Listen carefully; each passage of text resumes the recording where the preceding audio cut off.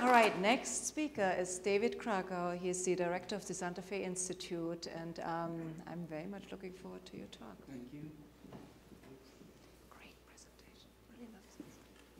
All right. That's quick. Good. Can everyone hear me? That's clear? Wonderful. Well, thank you, Katie, for inviting me. This will be... it worked so well, and then it... Right. A little different, and I'm interested in this general question of institutional change. Why do governments come and go? You know, why do companies decline? Why? I don't buy, John, this idea of immortal institutions. The Roman Empire, where is it? I was raised in Hawaii, in Portugal, and in London, and they were once great nations, and of course now they're all the shadow of what they were before. So this is the general question. I'll do it through a set of mathematical models, very simple, stylized toy models. That's sort of what Dan Dennett calls intuition pumps. And on the right, a more detailed analysis, a new 5-year project on the evolution of regulatory and legal systems focused on constitutions. So the two great theorists of change in the 19th century were Boltzmann, of course, whose theory of change is represented there on his tombstone in Vienna, the relationship between entropy and the log of probability, the second law of thermodynamics, and Darwin, who had a very different theory. In fact, they're actually inverse. Boltzmann was interested in the loss of order, and Darwin the origin of order. And I'll focus on Darwin because I think his ideas are more relevant to the institutions that we study. So here is Darwin, the first pages of The Origin of Species, published in 1859. And Darwin, like Boltzmann, wanted to discover general laws of change. And that's why he quotes William Whewell, the top left there. So he was very much inspired by physics. So the current tendency to abhor physics in favor of contingencies in the science's complexity doesn't really reflect their true origins. And we all are familiar with Darwin's idea that was presented at the end of The Origin in chapter 14, where he introduces the tangled bank and the laws that he has in mind to explain diversity. That is the idea that everyone knows now, adaptation by natural selection. And here's a picture, well, those are the laws, and here's a picture in chapter 4 where he explains two things. One, continuity through descent, and diversification through natural selection and adaptive radiation, the vertical and horizontal axes.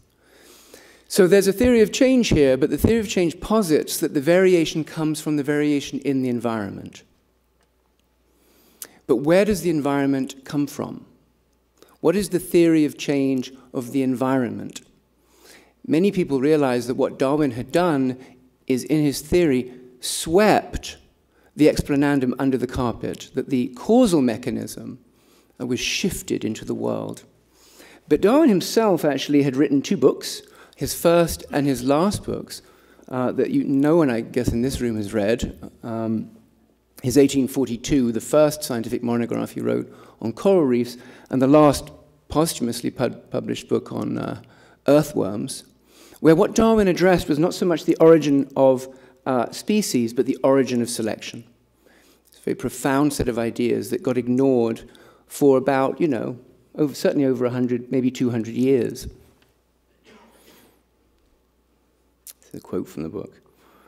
And that spirit of inquiry that tries to understand the origin of selection really re-emerged in the 1980s with Richard Dawkins' book, The Extended Phenotype, and then has been pursued up until quite recently in the work of some of my colleagues, Mark Feldman, John Odling-Smee, Kevin Leyland, all external faculty members at SFI, trying to understand where the environment comes from. I like to refer to Dick Lewington as Richard I, and my former colleague at Oxford, Richard Dawkins, as Richard II. He should be Richard III, but unfortunately, he was the second. That's a joke for Shakespeare fans. Okay, so the idea of niche construction, or the extended phenotype, is where the rules change as quickly as the objects that they govern. And this is not what we like to do in science. If you think about most of our mathematical formalisms, we have fixed rules. We write down our equations of motion, and we track in some appropriate coordinate space the objects that are being governed by those laws. So think classical mechanics. Now, Einstein pushed that a bit because he showed there was a feedback between the objects and the forces in his general theory. But by and large, we've separated those two. But I'm going to claim that to understand revolution, to understand true change, you need to consider the mathematics governing the origin of selection. You almost take, oh, good, as opposed to taking fixed laws and monitoring the evolution of their objects. Because I want to get to the law stuff, I'm going to do this very quickly, just to say that this requires a new kind of theoretical framework to explain phenomena like this. Why is it that after so many years there was a very rapid shift in our attitude towards, for example, gay marriage? Why is it that after so many years of moralistic cant, there was such a rapid shift in our attitude towards drugs? How is it that there can be such extraordinarily rapid shifts in our political dispositions? And of course, there's data on all of these things. Seatbelt usage, quite interesting. Attitudes towards the death penalty. That's a quite interesting case, by the way, because you'll see that even though they look periodic, or they might be periodic, the curves don't permanently cross, whereas that's not true for our attitudes to same-sex marriage. So why does this happen? Why do we change our minds? And in the 80s and 90s, Doug North, who was an economist who won the Nobel Prize in '93, got very interested in the forces shaping institutional change. And for him, it all came down to learning.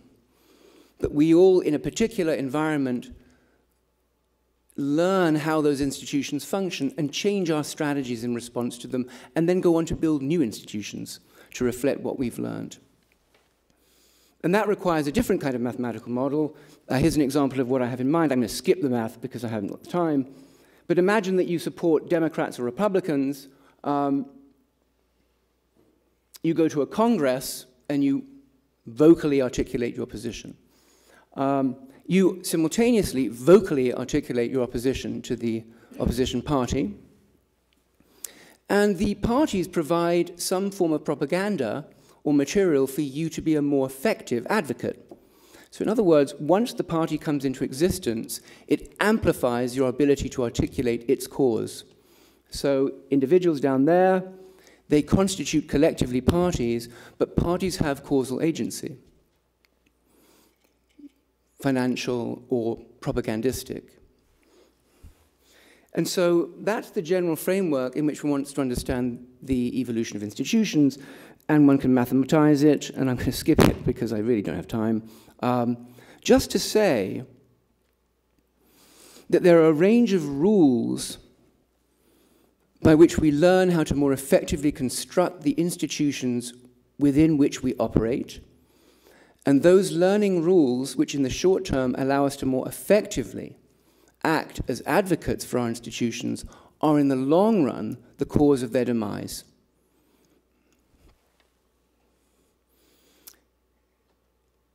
And through these very simple kinds of models, one can recover qualitatively the periodic character of the data. And the basic idea, just to give you a sense of how this works, is if your favorite institution is very successful,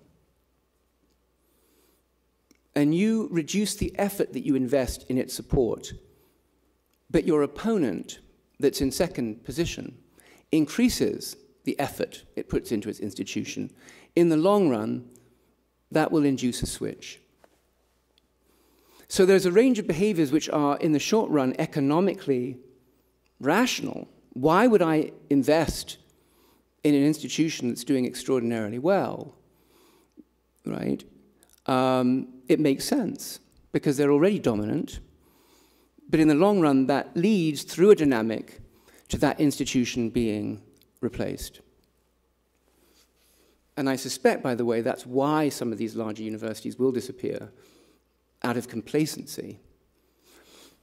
But okay, let's skip that. Let me jump to the law. Too much. Institutions, like this one. So what is a constitution? A constitution is a rule book that essentially governs the society in which we live. I got very interested in these when I went to the Institute for Advanced Study in Princeton and lived in a house very close to Kurt Gödel's house. Kurt Gödel was the greatest logician of the 20th century, probably the greatest logician of all time. And he left Austria fleeing from the Nazi Party.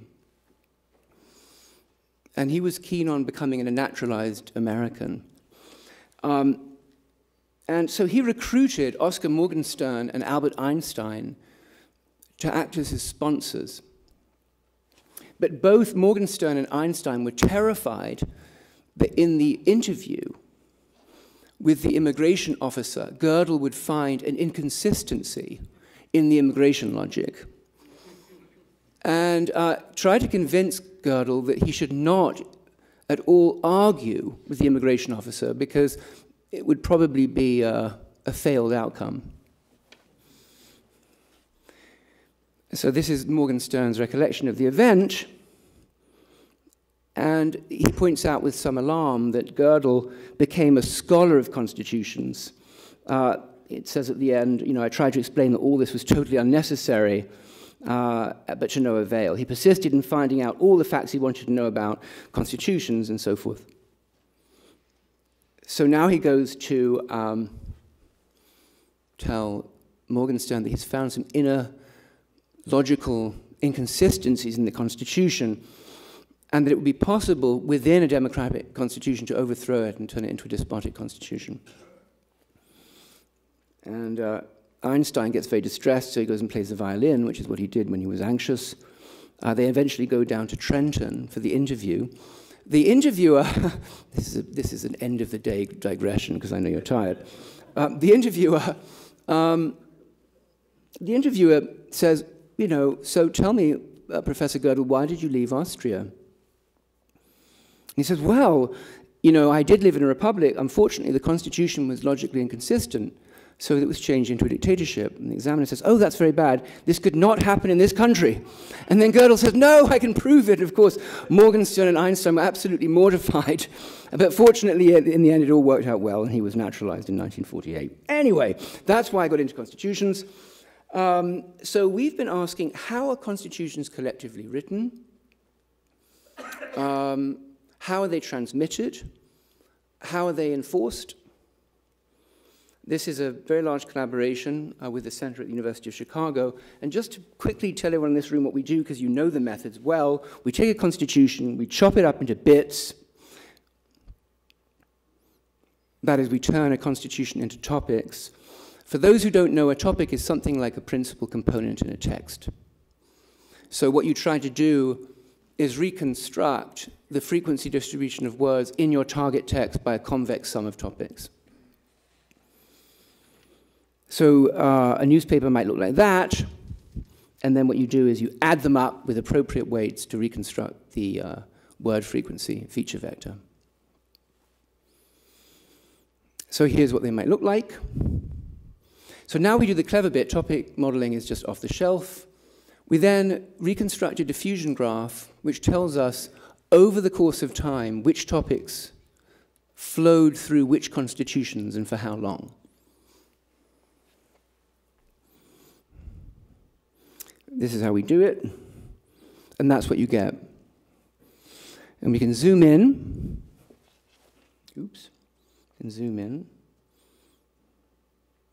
So you can see there that the Egyptian constitution of 1923 was borrowed from by the Burundi constitution of 1962 and the Iraqi constitution of 1925 and so forth. So this is an inferred graph. All right, I'm doing pretty well, actually. I really zoomed. So this is interesting. So let's zoom in on some of those nodes. So here's how I want you to read this picture. If you look in the middle, there's a focal node, a constitution, and it has constitutional parents. and constitutional offspring. So you can see, if you look across these constitutions, some variation. And if you look across all constitutions that have ever been written, you get this beautiful zoo of biomorphs of constitutions. Here's who those constitutions are. And you'll see that some constitutions are very fecund. You look at Canada, has lots of offspring. Iceland's interesting, right? It has lots of parents and lots of offspring. But then you look at the infertile constitutions like Montenegro and the partially sterile constitutions. This is actually, it's a dangerous game, right? Because there are people out there saying, I'm going to kill you. How dare you refer to the constitution of Montenegro as infertile? And of course, there is an effect of time, because most of the fecund constitutions are ancient. That is, they all go back to 1789, which is the first written constitution, the American Constitution, not the first oral constitution. And you can ask, what are the statistical regularities in these transmission motifs? How many offspring does a constitution have on average? What is the distribution of offspring size? What is the distribution of parental size? What's the distribution of in-degree? What are the forces that constrain the number of offspring that a constitution could have, or parents that it could have? And this is what I would consider a rigorous attempt to get at memes, by the way, because these are truly borrowed concepts coming from pre-existing constitutions. You can do the mathematics. The Yule process was already mentioned, actually, this morning. The Yule process was actually developed to explain how many species would exist per genus. So it was actually, it's the generalized preferential attachment mathematics. So in other words, if you have a genus, you can say there's a probability P that one species within that genus will produce another, or 1 minus P, it'll produce a new genus. And so let's say P is close to 1. A genus with many species will generate more species, right? And so that's the basic idea that Yule was trying to explain. So you get a negative binomial distribution of species per genus, which is exactly what we find, by the way, in terms of the distribution of offspring of individual constitutions. So the in-degree is Gaussian. So the average number of parents that any one constitution has is about 6 to 8. And you'll see that the out degree is negative binomial, so that some constitutions have many, many offspring, but most have 1 to 2, which is like us, right? We have essentially a Gaussian distribution of parents. It's a delta function, really, at 2, right? But in terms of the number of offspring we produce, it's only bounded by time and effort. So that's the first point. Actually, constitutions are very biological. There seems to be a constraint on how many constitutions they can borrow from in their construction. And there seems to be some positive feedback effect in terms of how popular you are as a model. You can also trace how those topics diffuse through the constitutions in time. And so over here, you can't really see this, but here's the monarchy, the lower left. So there was a lot of reference to the monarchy early on, right, in the late 18th, early 19th century, and that disappeared obviously completely. It's not an important part of a modern constitution. But other concepts became very important, human rights, for example. So you can trace through that diffusion cascade, through each individual constitution, which topics are at high frequency. Here's another way of doing it. There's 100 dimensions here. Each one of those dimensions is a topic, and the size of each of those bars is its frequency. So you'll see that actually that the 1789 Constitution of the United States is very low dimensional. In terms of the contribution to the variability, it's dominated by 2 topics. And as you go forward in time, look at the Canadian Constitution of 1791, much more entropic. And then you look at the French revolutionary constitutions, which shift from one year to another as they decapitated one leader after another. So there is history actually written into these constitutions. So this is part of a sort of a quantitative history analysis. You can also cluster them in interesting ways. And what you find, by the way, so this is just a spring-embedded network where each vertex is a constitution, is that it looks like a caterpillar, but you can see it's actually a one-dimensional manifold. It's essentially organized by time. Time is the governing concept of a constitution. That is, you're much more likely to borrow from temporally proximate constitutions.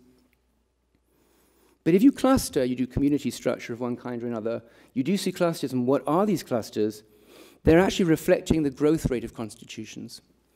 Between 1800 and about 1900, constitutions grew at about 1 per year.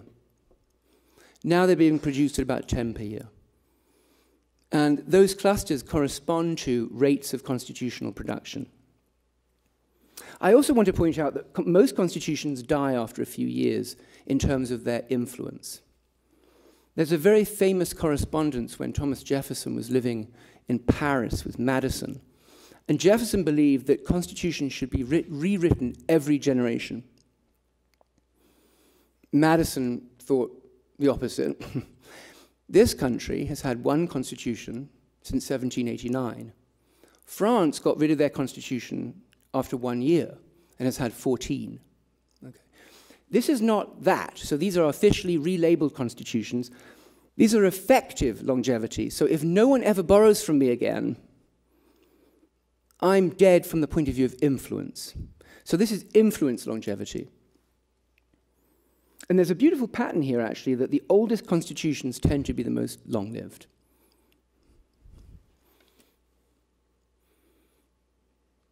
Don't worry about that.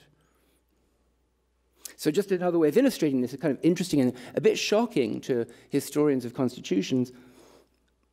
On the x-axis is the number of descendant constitutions arrayed in chronological order. And on the y-axis, when that descendant constitution was written.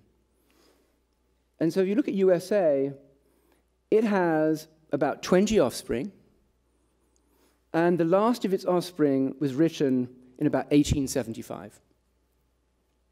Now, of course, the US Constitution influenced the French Constitution, which could be borrowed from rather than borrowing directly from the US. So this is direct borrowing, not borrowing by proxy. But look at the Canadian Constitution, very interesting. It has fewer offspring in total, but that span a much longer period of history. And then look at Paraguay. The Paraguay Constitution is the most important constitution in the history of constitutions, by any metric.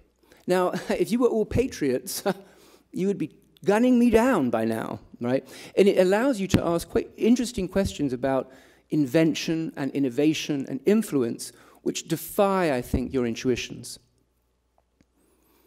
Many people would say the US Constitution is the most influential by virtue of having been the first and having been borrowed from by very influential constitutions.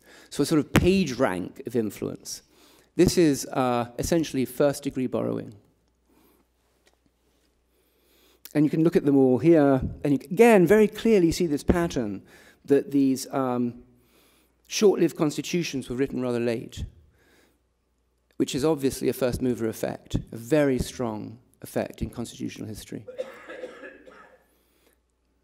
So let me just jump to my final slide, because I think sort of text slide.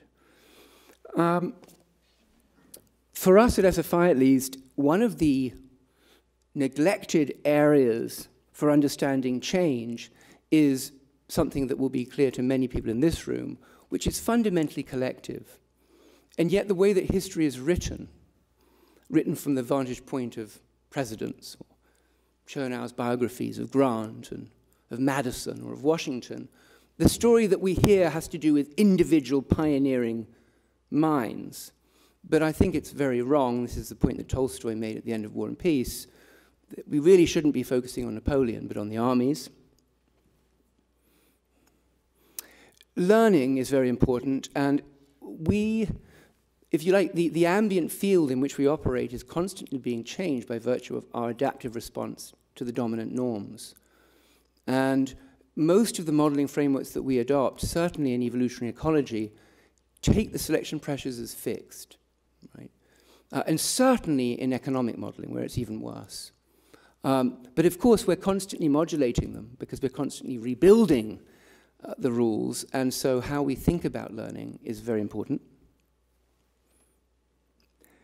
And finally, this point again that's clear, I think, in anyone who's worked in statistical mechanics or any many-body formalism, is that it's often the collective modes that govern the dominant observables and not the individual preferences.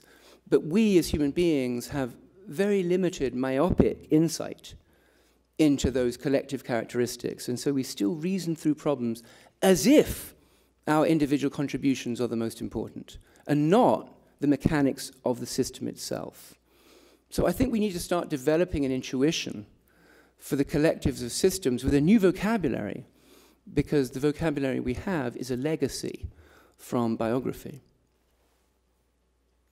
So with that I end. Thank you very much.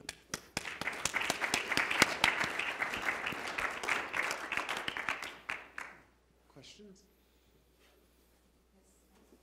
Oh. Yeah, it's good. That was cute. I could almost sit on this. Really fascinating stuff. Very cool. Loved your graphics, by the way. Thank you. So I'm curious, you know, if a country is building its constitution based on a set of elements from other constitutions, you could probably also see similar